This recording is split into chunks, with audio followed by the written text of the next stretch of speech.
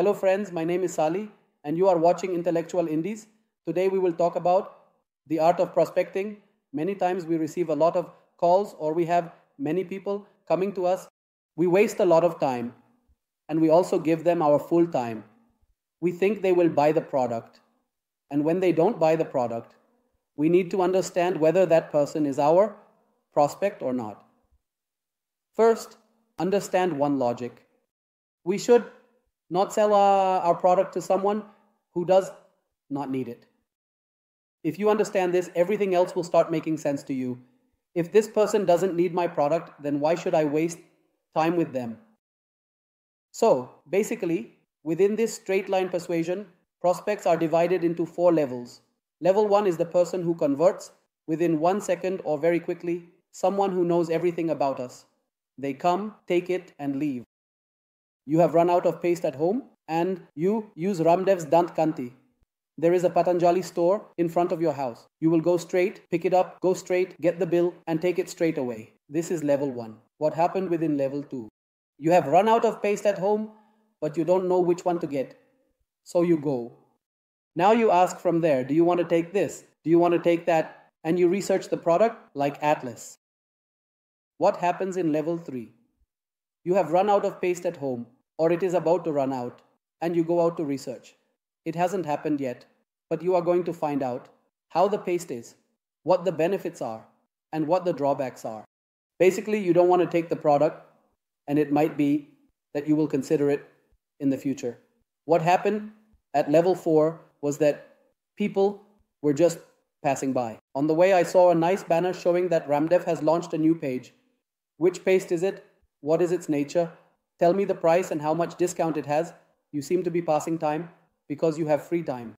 So, these people fall into level 4. We need to identify right from the start whether they are in level 1, level 2, level 3, or level 4. Now, how will we know? By looking at a person's body language. Many videos have been made about body language. I will put the button above. You can check the playlist on how we can judge the other person based on body language. Now, you will be able to tell from body language that they are not interested. At level 1, will they convert upon meeting? At level 2, they will ask, how much is this? They will ask a few questions and will convert directly. If someone is wasting too much time, you don't need to engage with them. Every industry has a time limit to engage. If someone is talking, we should not engage. This means that if someone falls into level 3 or level 4, ideally, we need to optimize our time effectively. A salesperson has a daily target of talking to 10 people. I need to sell goods worth 100,000 rupees today. I need to work on my dash today, work on my dash. So, if you want to meet your target and you are talking to level 3 or level 4 people, basically you are wasting your time and not achieving your target. With level 2 people, you need to understand one more thing. They still have a barrier in place. Level 1 has no barriers. They are directly taking the product. Level 2 has one barrier, which could be a knowledge barrier, a financial barrier, or a lack of trust. You just need to remove the barrier and the level 2 customer will start moving towards level 1 on their own. Now let's talk about a basic calculation. My institute, Result Marketing, currently receives a demand for much more than 12 seats with about 10 to 12 inquiries coming in daily. So I am increasing it to 50 seats. Alright, now I am doing 50 seats. Now let's assume how many people will be at level 1. I will talk about one safe side. There will be 10 people who wanted admission in the last batch. As soon as I make the announcement, they will come just like that. So 10 seats will fill up just like that. What will the 20 seats be? They will be for level 2, who will call and ask about the course curriculum, who will teach and who will not.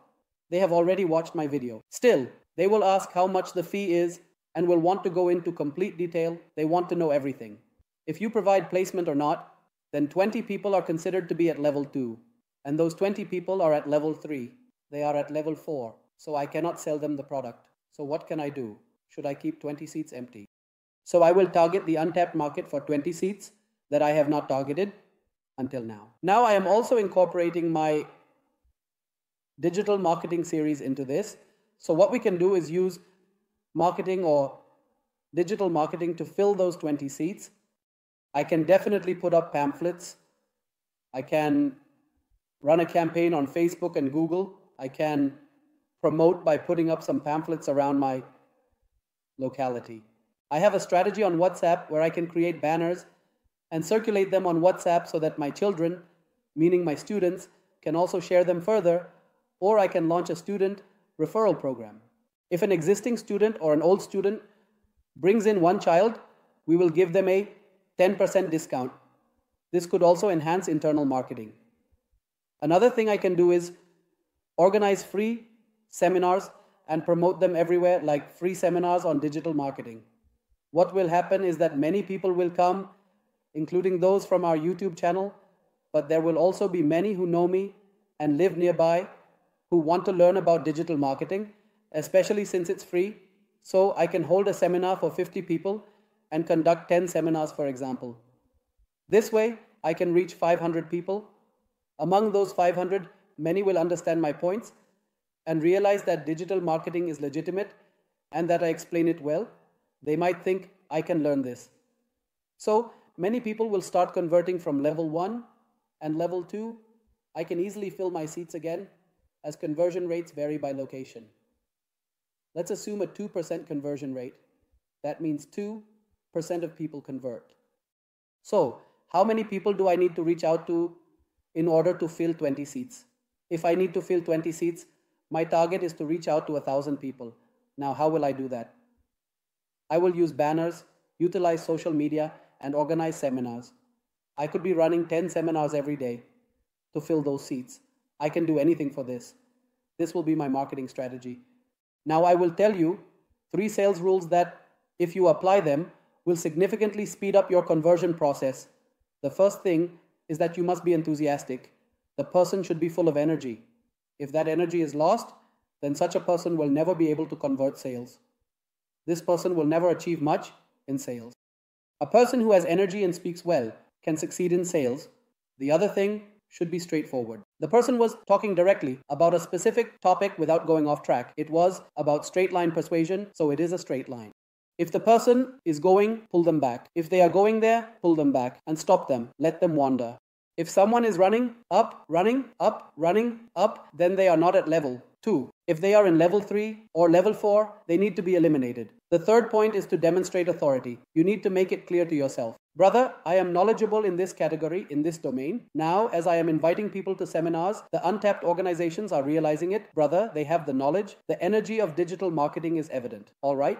What about someone is talking about random things, or my sales conversion process won't speed up?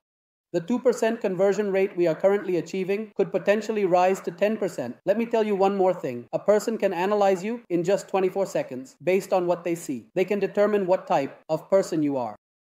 It means that we can immediately see whether the person is energetic or not, knowledgeable or not, whether they will speak well or not, how they will speak, and whether we believe this or not.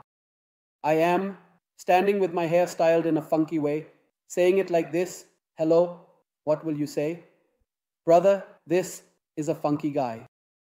One person is talking while wearing a suit, so this guy is a professional. Another person is speaking normally, so he is just an ordinary guy. One person is portraying the voice of a common man. Since my brother is an ordinary person, there are different strategies involved. And this is what you need to portray to others. You have to wear clothes that way, do everything that way. If we are talking on the phone, here, we can see the person.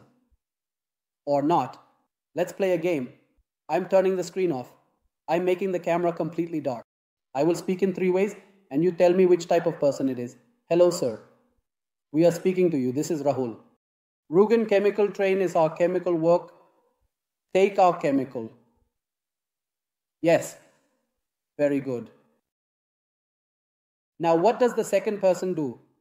Hi, sir. This is a call from Yugen Chemicals. We have a requirement that you need to listen to.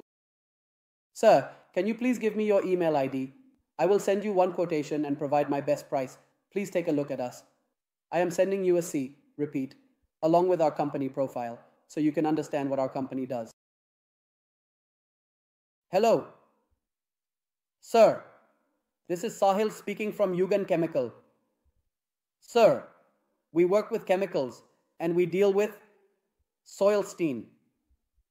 Could we have a chance to present our work to you? Take our chemical. It's an extremely effective, highly efficient, and highly reliable chemical indeed, sir. Now tell me, from these three individuals, which one will you choose for the product? You haven't seen any of the three yet, and you don't know what they look like. But are you able to analyze them based on their voice and the way they speak? You can even analyze a person just from their name. If someone calls a person Chinnaswamy Ayar Saimi Ayar, you can analyze them right from there. You can tell what kind of person they are, how they are dressed, and what manner of speaking they have.